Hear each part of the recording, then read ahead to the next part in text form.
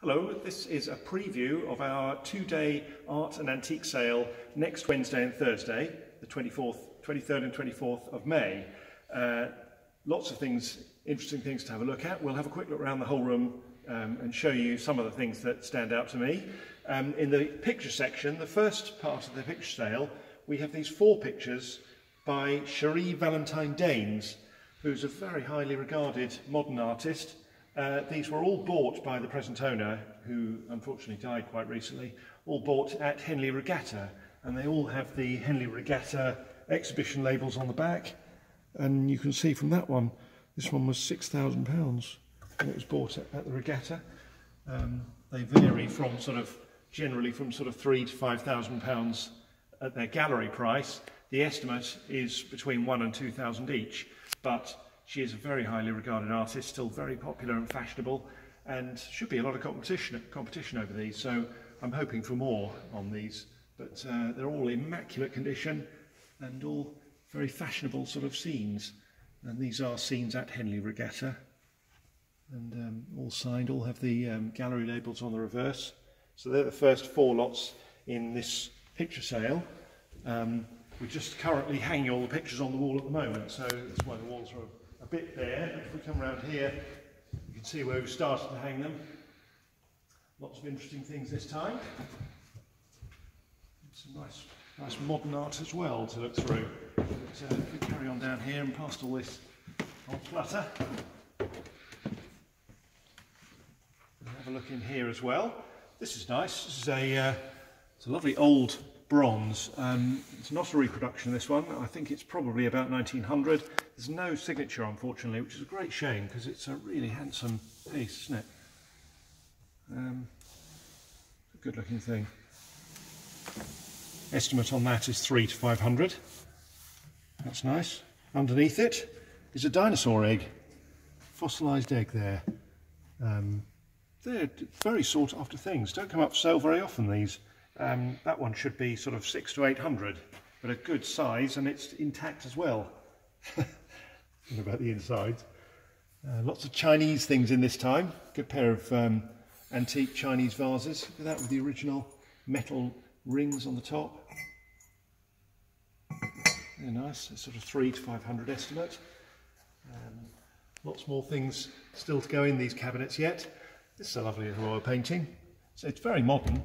It came from the same house as the Cherie Valentine Danes paintings here. Van der Putten is the name of the artist here. And that's an oil on board. Isn't that beautifully painted? Probably going to be a couple of hundred or so. Something like that. Lots of silver and interesting pieces here.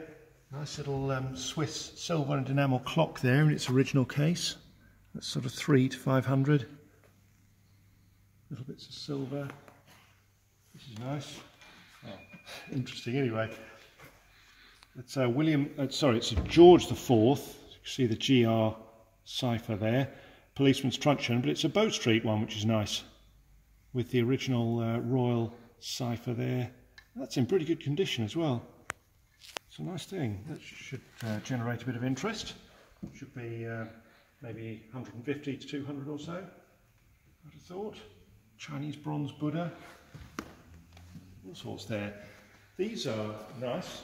So this is well worth a look. You don't get many Second World War medals of value or interest, really. I mean, they're fascinating things. The things that people did to merit these medals.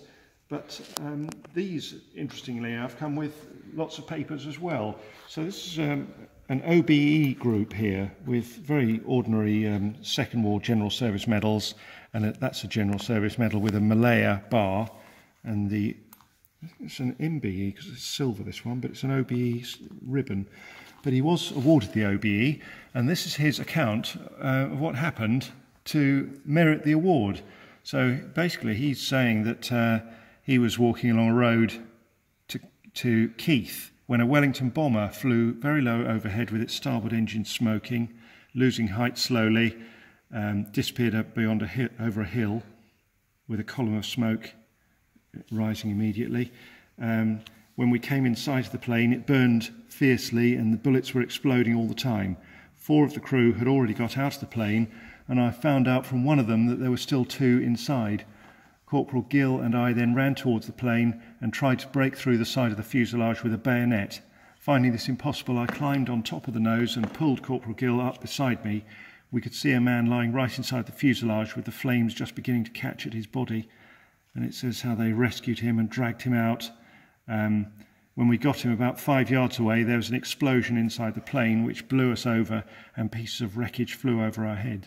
This explosion was followed by 4 others, and then the plane just burned steadily. They tried to get back to the plane for the other man, but it was burning so fiercely we couldn't approach it. We carried the man down the hill and let police attend him. An extremely brave act there. That was in 1941, so right in the middle of the Second World War there.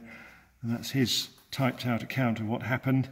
This is his instruction to attend Buckingham Palace for his award.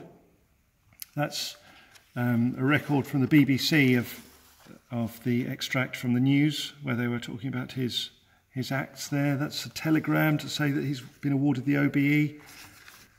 All sorts there. And that's him as well. Isn't that magnificent lot? Estimate is about 400 or 500 or so for the whole lot. There's the miniature medals as well to go with them.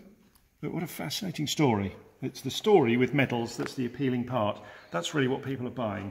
And that's why the First War medals that have the names engraved around the side enable you to find out where these people served and what they did, and it's just far more interesting. Second War medals very rarely have a name on them, so you really can't assess what these people did. What else have we got? These are nice, completely different to the medals. These are probably late 18th or early 19th century snuff boxes. They're made of tortoiseshell and inlaid very finely with gold and silver. That all over that one. And this one with a mother of pearl inlaid hound on the lid and a gold thumb piece, but again it's all made of tortoiseshell. And they should be probably sort of 250 to 300 each, I would have thought.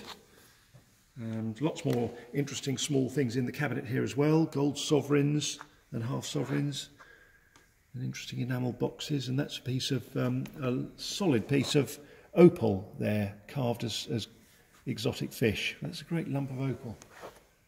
We'll keep walking around here. Just have a look at a few more things. A very posh tea tray there. This is about 1900, covered in marquetry. And it's in good condition as well. Look at that, with brass handles. One of the nicest ones of those you could find, I should think. And that should make probably 150 or so, I would have thought.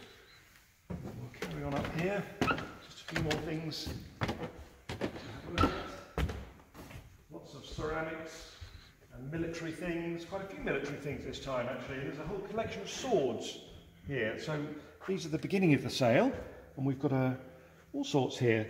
So this is probably a late 19th century military dress sword, and there's a First War period one here as well. There's a Japanese sword here in a lacquer scabbard, which is a lovely old sword here.